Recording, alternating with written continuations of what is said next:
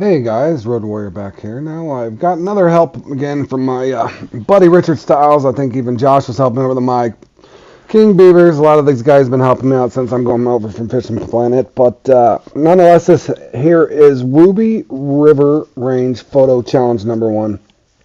Now, on all these guys, if you're unfamiliar to the game and you're coming into this for the first time, as my buddy from South Africa, his connection's a little different than mine. That's why you're seeing those weird glitches there as I'm driving there with my buddy Richard. But keynote, what you want to do is you see the silo as you're coming up across this dam. Once you get out, make sure that you come over and snap a picture, an actual picture, to get that initiated, so you can get the pike here coming up.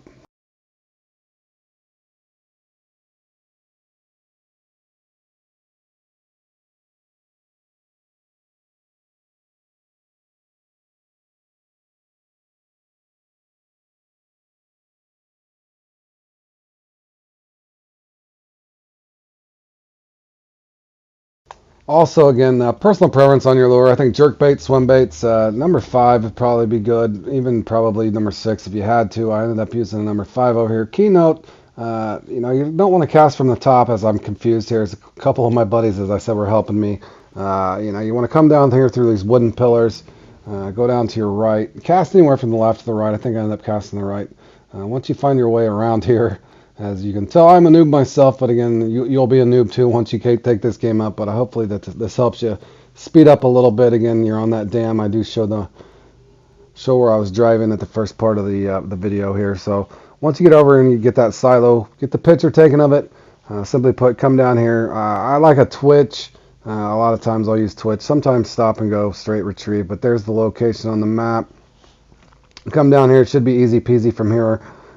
Just either cast straight out to the left, to the right. I don't think it really matters. I did just kind of cast out to the right, and sure enough, my first retrieve here, I picked this thing up.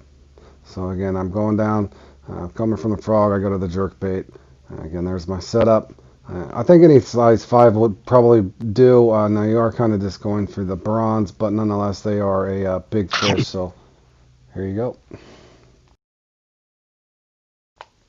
And I know some of this seems boring a little bit for you guys that come over from Fishing Planet, but it's actually a really fun game, something that you might consider taking up. So without further ado, here's the Ruby River Range Photo Challenge #1. Mission complete. Thank you again for all my friends helping me out put this together. Take care and hope this helps you guys.